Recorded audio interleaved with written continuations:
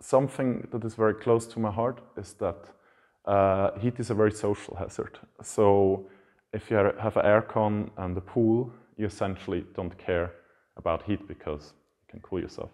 And on the other side of things, if you live in a slum housing, we know that people will eventually sleep outside during a heat wave, which might expose them to other risks like malaria, like violence, sexual violence, etc.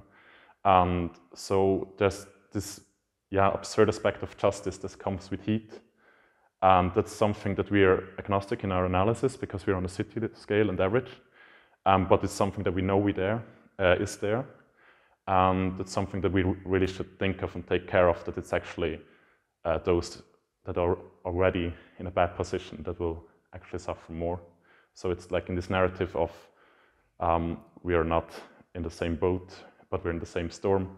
It's like some have a really good boat, others are probably swinging already, and we should always keep that in mind if we look at these climate extremes.